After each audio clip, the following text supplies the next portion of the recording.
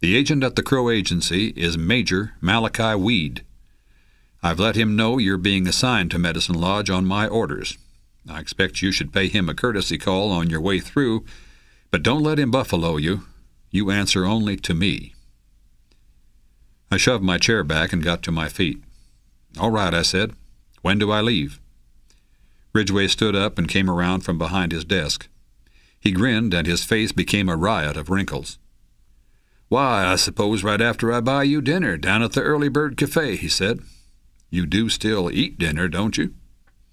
My own grin matched Ridgway's, but without the wrinkles. "Oh, yes," I told him. "I still eat dinner." Over chicken and dumplings and apple pie, Ridgway filled me in on the details of my travel. I was to put my horses on the evening train out of Silver City and ride the rails as far as Junction, where the Bighorn River meets the Yellowstone. From there I was to ride south, ford the river at Fort Custer, and continue up the Little Bighorn Valley to the new agency, and then to Medicine Lodge. "You can telegraph me when you get there," Ridgway said. "Marshal Brown is expecting you."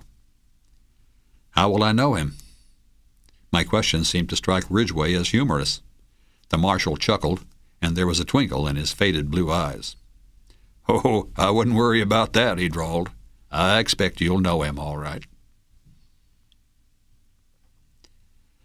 At the depot, the flagman helped me load Rutherford and the pack horse into a stock car and invited me to ride the caboose with the crew. "There ain't but me, a couple of snipes, and a pusher riding this evening," he said.